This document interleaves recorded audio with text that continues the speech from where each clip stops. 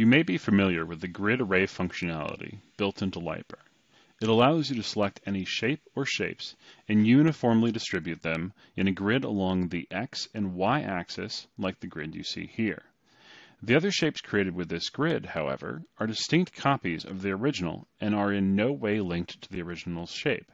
You can scale, rotate, or move the original shape, and the copies will not change in any way. But what if you wanted the array to always be synced with the originally selected shapes? That's where the new virtual grid array option comes in.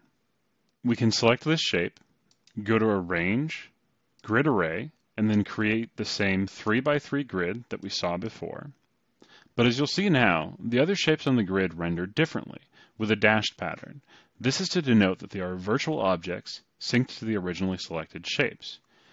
If I uncheck the new Create Virtual Grid option, you will see that it goes back to looking like what you're used to. But for now, we'll keep that option checked, then click OK. Unlike before, I can now scale, rotate, and move the original shape, and all the others in the grid remain synced to it. And of course, even though these shapes are virtual, they will still output to the laser as normal, as you can see in the preview. Even better, I can change this array after the fact. For example, we'll create an ellipse object, select it, select the square on the array, right-click, and choose Add to Array. Now the shape is included in the array as if it had always been there.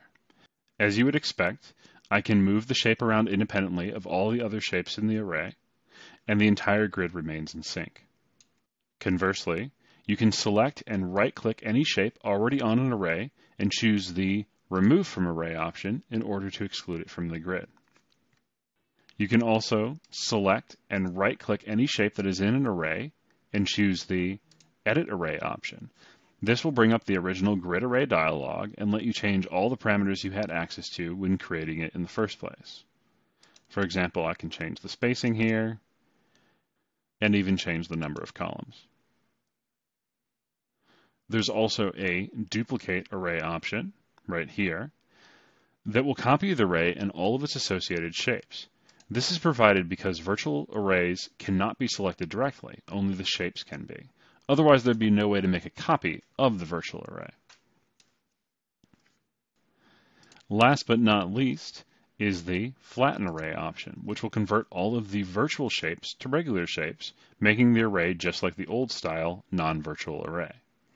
Alternatively to using Flatten Array, you can also go to Edit Array and uncheck Create Virtual Array, which will also convert it back into a normal non-virtual array. Now, virtual arrays work with all design shapes and objects built into LightBurn, not just those shown in this quick demo, and will always output to your laser as if they were standard non-virtual objects. We hope this will become a great new tool in your workflow. Thanks for watching.